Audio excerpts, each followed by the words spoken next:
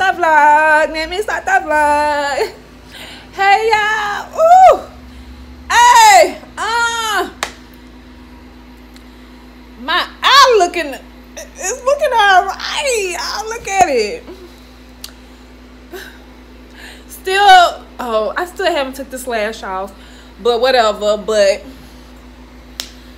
hey. I had to give thanks to y'all because y'all helped me a lot.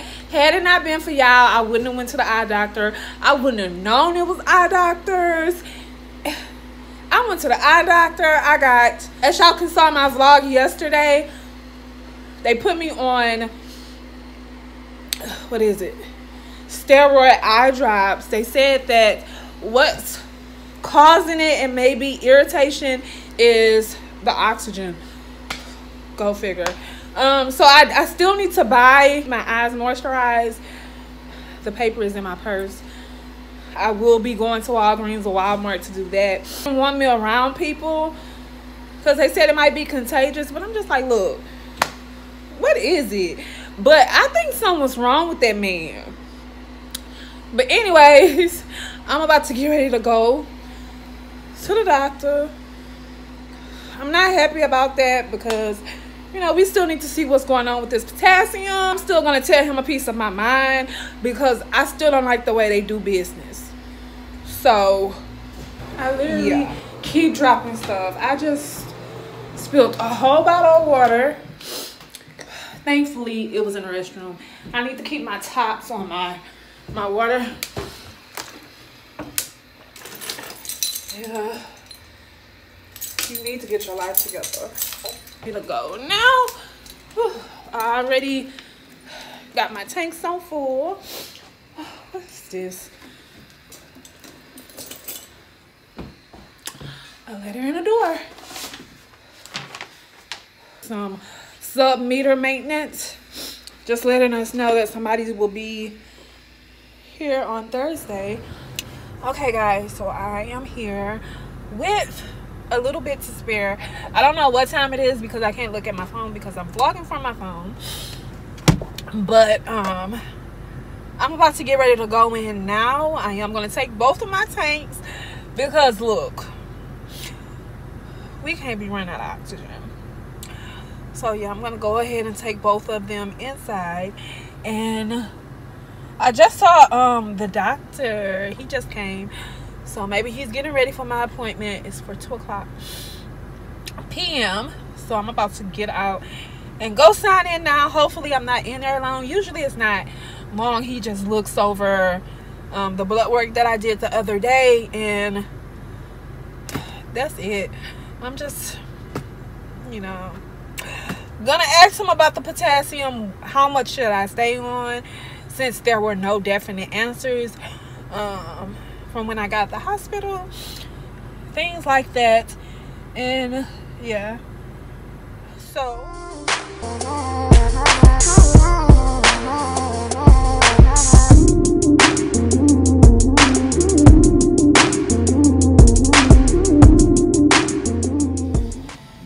I just came from the restroom. I had to go, but I'm waiting to be called now. It's 2:11, so hopefully they call me soon. I almost need to switch to the other tank, so I need to find me one cute doctor. If I could find me one cute doctor, I don't think we will mind going to our appointments, right? How you feeling? I feel all right. Okay. So I know, you know, you're seeing this with the low potassium. And before, when you first came in a few months ago, you had some cramps and things like that. Are those better now? Or are you still having cramps? They're a little better. They're a little better, but you're still having them? Mm-hmm. Were you having them? Because I know we decreased, or Dr. Reed did, he decreased the amount of potassium you were taking a few months ago. Have you noticed a change in your symptoms since then? Since he decreased them? Yeah. I was in the hospital. Okay. September the 19th to like the 28th. Uh-huh. I was very, very weak and tired and stuff. Oh, yeah? Mm-hmm. Okay. All right. But my potassium is still, because they took me off of potassium. I don't know why. Like, that's why I need to talk to Dr. Reed about. But they took me off of potassium at the hospital per my discharge letters and stuff like that. And so, you know, I've been back to the doctor since, and my potassium is low. It was like 3.3, something like that. And so I put myself back on potassium. So right now I put myself back on, I'm taking 20 a day. You took only 20 a day? Oh, okay. And that's since September? A few days there in the hospital? About a week and a half. A week and a half? Did they give you any antibiotics? Yeah, IV antibiotics. So they think you had like a lung infection? Something like that. They said they saw something on the chest x-ray. And they said that my potassium was good while I was in there. So they said discontinue the potassium, but then... Well, it was probably good because you were on the potassium when you first got there. Yeah, but they wasn't giving me any. Oh, they weren't. Interesting. And then I was asking them about it, and then they was like, no, your potassium is good.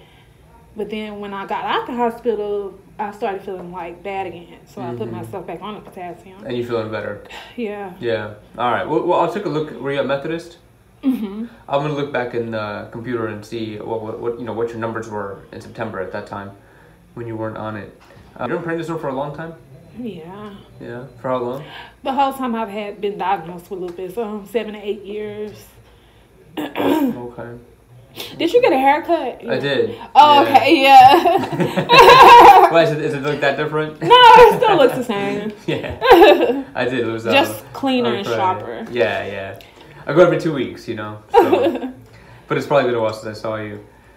We still, me and Dr. Reed, we still don't have a really good idea of what's causing the low potassium.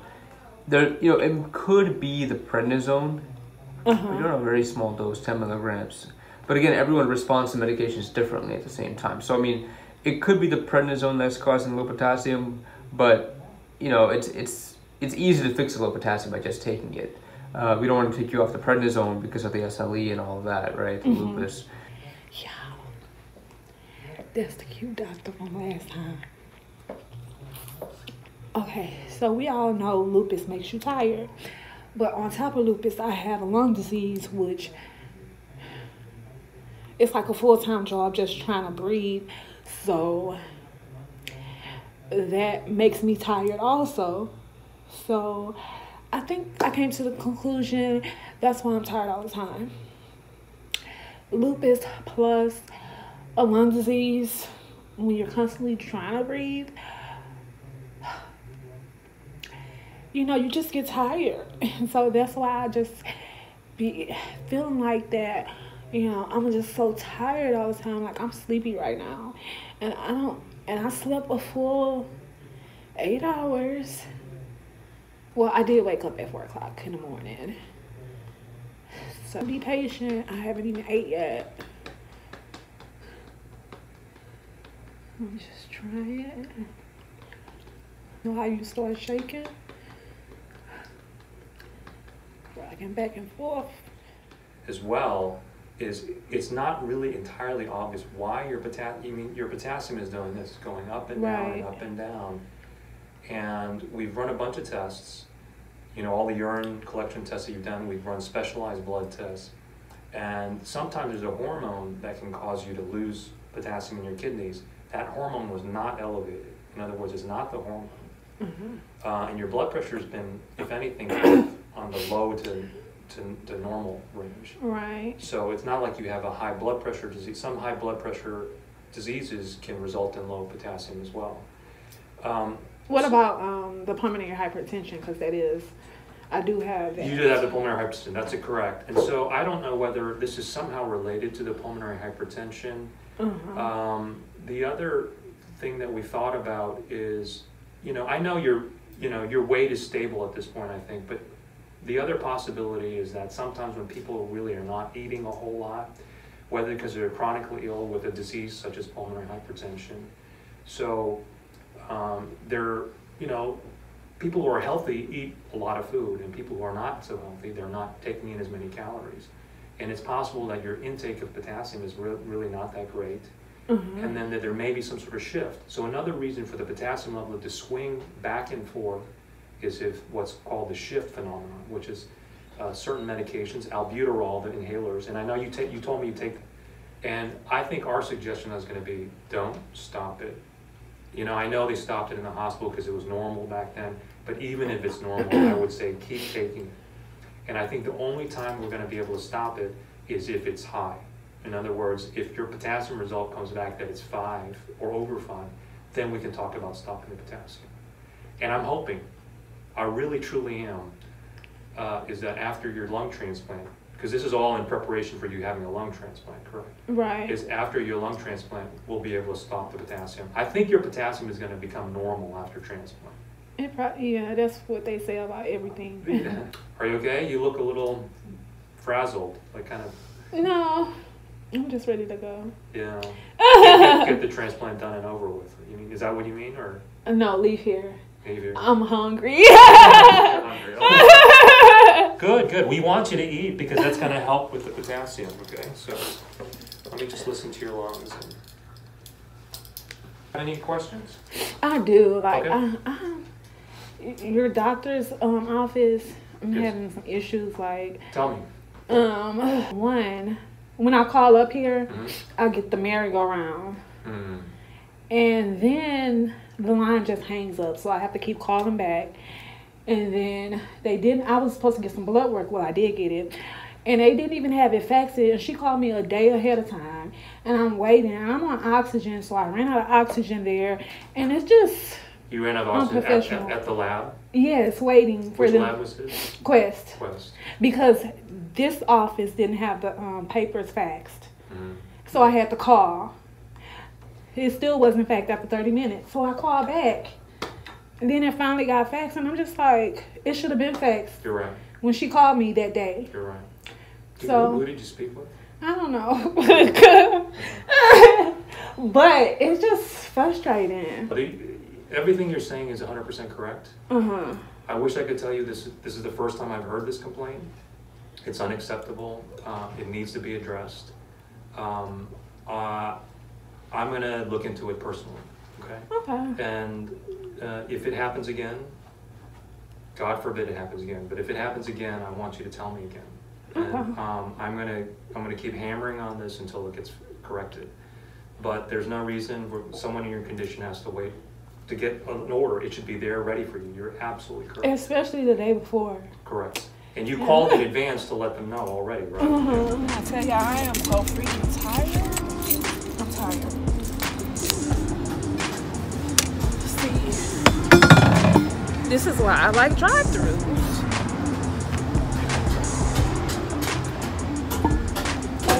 I'm fine. Can I get the combo lemon chicken? Combo, right? Yeah, You want the sauce on the side? on the side. And then, yeah, the side. And then I want juice A. One juice A? Yeah, that's it. That's it? Yeah, I'm gonna go take off this makeup and eat. And I need to do my eye drop.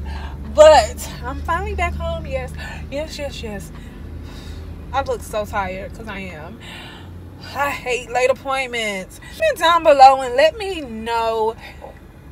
Is it just me? Because me personally, I prefer early morning appointments. Do you prefer late appointments or early morning appointments or midday appointments? Like, I don't know, but I usually prefer my appointments to be around 10:30. I hate to have appointments for 2 o'clock. My day is pretty much over by then. I'm tired by then, okay? But yeah, let me know, because I just want to know, like, which one do you prefer? Again, it's just preference, but you know, I just prefer to have early morning appointments to just get it over with. So this is my food. Also with it, I'm so hungry and so when tired. I tell y'all don't know how sleepy I am, it's on 10. Like, I'm very tired. But don't ask me why I'm in this gray wig. I was just putting on a show on Snapchat. If you don't already follow me on Snapchat, follow me on Snapchat. Like, you missing out. You're missing out. But I might go ahead and insert some of the clips after this if I remember to save them. But yeah, I'm gonna see y'all tomorrow. I need to go to bed because I need to try to get up for rehab. I need to try to make it at least tomorrow. It's feeling a little irritated. Yeah, I don't really know what's causing it, but it's actually looking way better, but it's just feeling a little more irritated. I really need to get that stuff for it. You know, maybe it's the oxygen because I did have to increase it a little. Go ahead and shower and get to bed, and then go ahead and do my diary entry for today. And I will see you guys tomorrow. I love you guys, and yeah. Now look, man, I told you I don't want that goddamn phone in my face like that now. Hey, baby, hey, remember how you do it? That's how I got my damn husband, baby.